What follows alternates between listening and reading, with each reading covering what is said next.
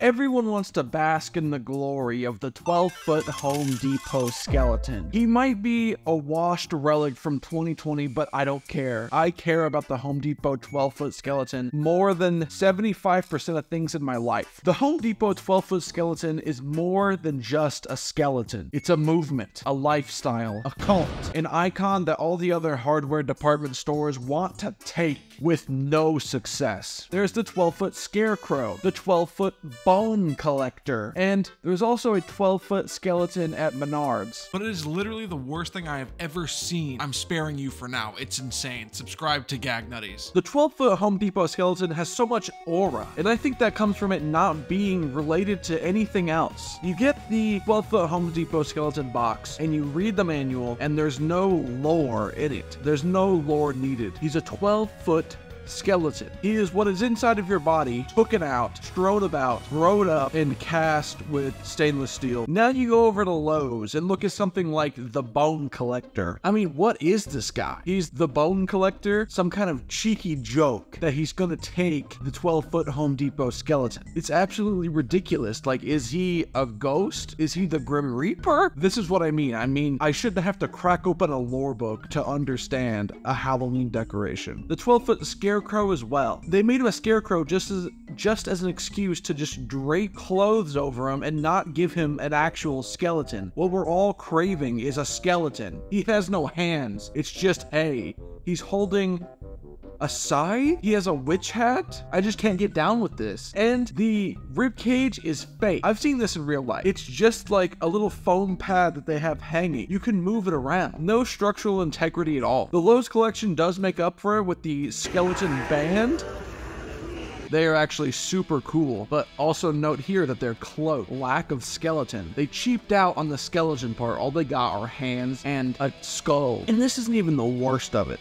Home Depot is at the top of the list. Lowe's is like B tier, and Menards is F tier. Menards has the worst Halloween decorations imaginable. This is like the best, like this is the thing they got on par with the Home Depot skeleton quality. And it's 7 foot. 7 foot. It throws into question that ever since I've heard about the 12-foot Home Depot skeleton, I've been rating Halloween products based on how tall they are. And I'm looking for things 12 foot and over. 7 foot is pushing it. Ever since the 12-foot Home Depot skeleton, the taller your Halloween animatronic, the better. And Menards just doesn't even try. The 7-foot Pumpkin Hollow, again, what is this? I'm gonna need to read the lore book. Matt Pack, come fill me in. What is this? He only stands at 7 foot, not even worth taking a glance at. $266, $300. That's the same as a 12-foot giant-sized skelly. Perfectly anatomical. Oh my god. Look at those thighs.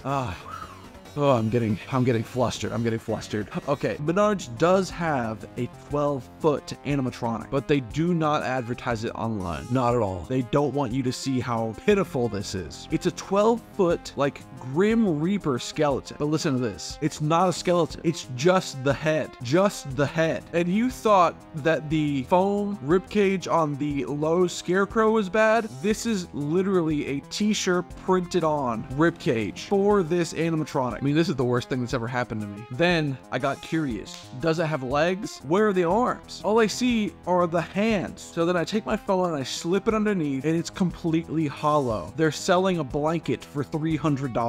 If you're gonna have a Halloween decoration, keep them naked. Look at how much aura is emanating off of this 12-foot skeleton. Look at those eyes. Look at the anatomical accuracy of it. Every piece of this, you can't hide it. You can't hide the detail behind some claw. It's beautiful. Wow. I wish we can get more things like the Home Depot 12-foot skeleton. It's had its heyday in 2020, and I think it's kind of fallen off now, and I hope to see a resurgence, and I am going to buy one as soon as I become financially stable. But even Home Depot, like, they've lost the plot here. I love that it's 12.5 foot, but like the Inferno Deadwood skeleton, crack open the lore book, everybody. The Inferno Deadwood skeleton comes from the incinerated trees of Albania, and it reaches and kills the children who've sworn off candy, and it has 3 DWIs. Like, I don't need to hear about this. I just need to know that you are a skeleton. I love the Home Depot 12-foot skeleton. Lewis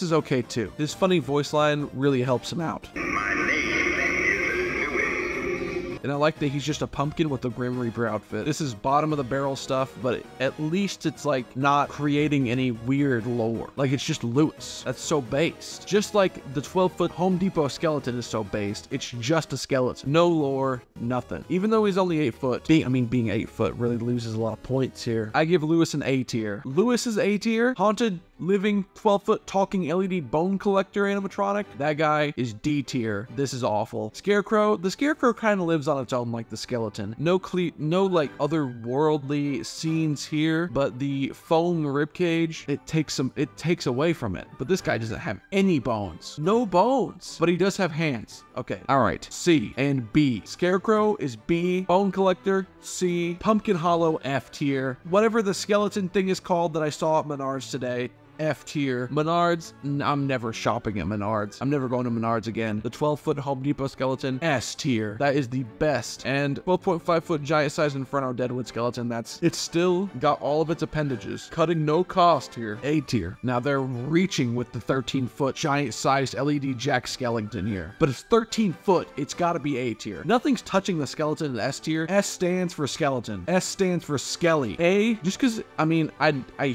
don't like that it's like Disney and just pop culture, but it's 13 foot and that carries it to the finish line. I just moved into my new place and it's very echoey in here. I needed to demonstrate how good the 12-foot Home Depot skeleton is and how sad I am that 4 years out I don't have one and I'm gonna have to live with that. Subscribe to Gag Nutties. Let's see if anything of this is worth using now, shall we?